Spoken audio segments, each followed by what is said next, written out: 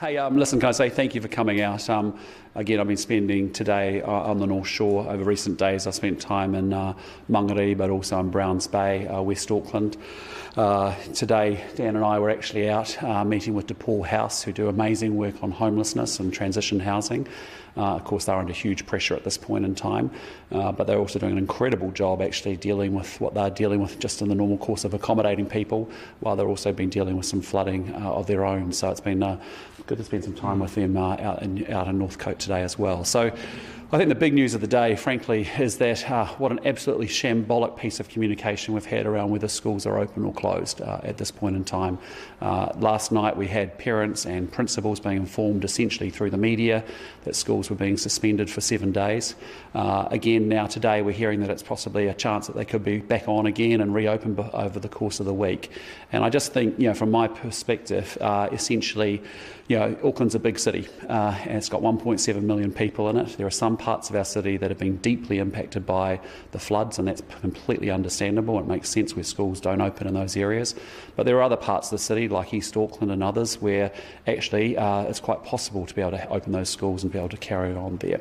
I think when you think about our children here in Auckland in particular, after long extended periods of lockdown, 2023 has to be the year that we actually get them caught up academically and get them back into a routine of attending school regularly. And so from my view, I think, again, a one-size-fits-all approach isn't the right way to go. And importantly, again, what we've seen is a government racing to lockdown, essentially being really unclear with a very shambolic set of communications that I think have made it incredibly difficult for parents across Auckland to be able to plan and for businesses and others to be able to manage all of that as well. So, I think that's the frustration, again, that I've picked up even just in today from parents who are incredibly frustrated. They cannot plan when there's just been another piece of shambolic communication coming from the government. With that, happy to take questions.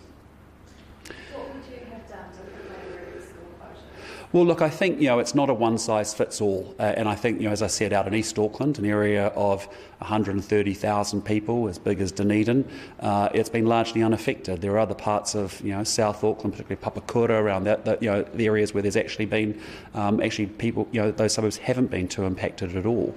And so actually being able to get our kids back into school is important, and that should be a priority at this point in time, and that would be very necessary. Other parts of Auckland, I fully understand. The bits that I've visited over the last few days, I fully understand how stressful that is. Many of the schools have been used as community hubs, and that's fully understandable. But I think the communication has been really poor. When principals and when parents find out late last night that school's been cancelled for another week, how are they supposed to plan? And then the communication today is the possibility that it could be opening at some point again this week. Is it on? Is it off? What's happening? That's impossible for parents to plan as they think about meeting their work commitments and their parental responsibilities as a result. Would you say you're not very confident in the current management of the flooding? Look, as I've said before, and I called it at the time to say, look, that's the state of emergency should have been called much, much sooner. There was a vacuum of leadership and also communication in that early period. Certainly the Mayor has come out and declared that as well. As I've said right from the beginning, there will be a time for us to do a comprehensive review about how the central government agencies interface with the local government agencies and what worked well and what didn't work well. My only thing is that having lived in America for a long time and seen how cities across America respond to extreme weather events, whether they be hurricanes or snowstorms, there's a need for us to step up our game again. We've had outstanding responses from people across the communities. That often it's been local board-led, it's been church-led, it's been led by principals who have stepped into the void and really got their communities activated and done a superb job with it. But we actually need to make sure that we strengthen the processes for emergency management as well. And so, we should know when something's happening, where are the 20 places that you go to in Auckland that are going to be the evacuation hubs and the community hubs. And on site should be the stretchers and the bedding and some basic cooking materials that we need in order to be able to get those centres up and running. That's what happens in other countries around the world as they face extreme weather events as well. Do you think one is cut out for the role as Mayor of Auckland? Do you think Aucklanders deserve better? Not my judgment, and as I said, there'll be a time for us after a comprehensive review to understand what could have been improved. I think by the Mayor's own admission, he said he could have done a better job in his communication in that first 24, 48 hours. And so, again, I'd sooner let a dispassionate, objective, high-quality review take place, but let's make sure we really confront it, and then let's really get the actions in place so that we can get better emergency management for our country going forward. Why do you think Kiwis trust you to run New Zealand in a recession? Well, they trust me because they know that we're going to deliver a National Party government that will get things done. New Zealanders at the moment are very frustrated that after 5.5 years, all our outcomes have gone backwards. The economy's gone backwards, our education system's failing and slipping.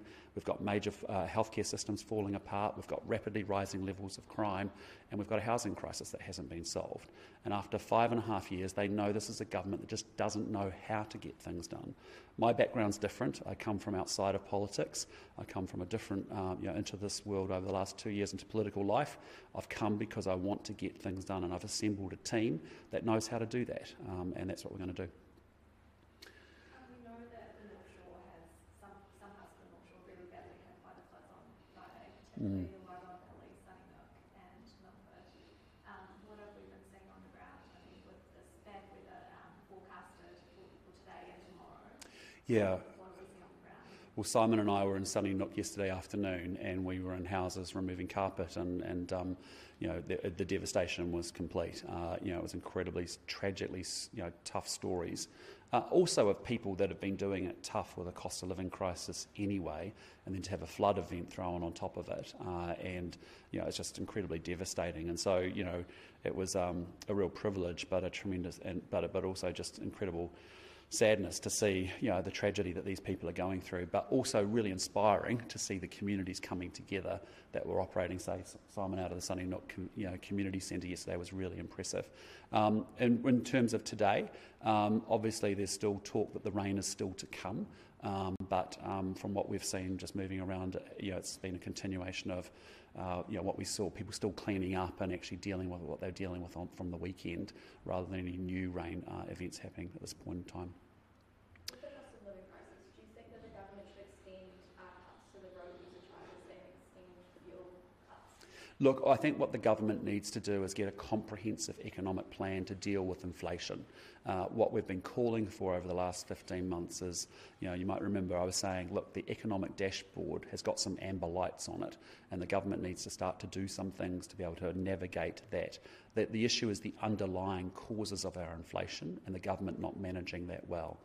What you saw on the latest inflation data was half of it, yes, comes from overseas, things like the Ukraine war, the price of oil, supply chain difficulties. I understand that. But the other half is domestically driven, things well within the New Zealand government's, the Labour government's control, and it has failed to deal with those issues. Costs that get passed on to businesses that lead to higher prices. We need to make sure that we free up our immigration settings so that we can get productive growth back into our economy, control and have disciplined government spending, give people some tax relief through inflation-adjusted tax brackets, and get the Reserve Bank single-mindedly focused on fighting inflation and putting it back below 3% again. That's the plan that we've been talking about now for over a year, but the government hasn't made any adjustments to be able to deal with the underlying causes of inflation, which it should do. With the current weather event and the devastating impact it's had on people, environment, and also just the economy as well, do you think it's going to have any impact on National's policy for climate change? Well, our policy on climate change is that we are 100% committed to meeting net carbon zero by 2050. We're 100% committed to delivering on our NDC targets for 2030. We supported the government in the emissions budgets last year. So be under no illusions. I personally and our National Party are under no illusions that we're going to see more extreme weather events brought on by climate change. Whether it was the floods down in Ashburton, which were probably 15% worse according to NIWA by virtue of climate change. This is real, it's happening. We need to now move on and actually get climate mitigation in place. Again, we can have a government that talks a big bumper sticker game and talks a big headline game about what they're going to do about the climate emergency, but actually hasn't followed through and actually put plans in place to deliver better outcomes. So that's the challenge that we actually have here. There's been not a lot of progress made on actually climate mitigation and what infrastructure needs are needed in key parts of New Zealand, in certain towns and in certain low-lying areas that we're going to need to make investments in. That's obvious to all of us that we need to do that, but we now need to start making progress on those issues really quickly. Do you have a message to Auckland struggling with the flooding right now? Oh, look, I just know how incredibly tough it has been. I mean, I've been out and about. I've met with people in their homes. I've met with people cleaning out their small businesses. I've seen the community come around. I mean, we have seen the very, very best of New Zealand in the sense of community people getting around each other, neighbours, friends, family, strangers showing up with food offerings and offering to muck in and sweep out and hose out, water from everywhere. So it's been really, really really encouraging and inspiring to see New Zealanders at our very best. No doubt about it. There is a lot for us to learn from this experience, though. If we are going to be more professional and more responsive to future climate-driven extreme weather events like we're seeing, we need to really have a comprehensive review and learn from this experience and make sure we build it in. As I said, I've seen other countries who don't have all that great community spirit that we have in New Zealand. If we didn't have those great teachers stepping up, if we hadn't had those local board members stepping up, if we hadn't had the churches stepping up, businesses coming forward and offering to help and make big investments and donations has been so important. But we do need to improve our processes to make sure that we can be better prepared for these events in the future.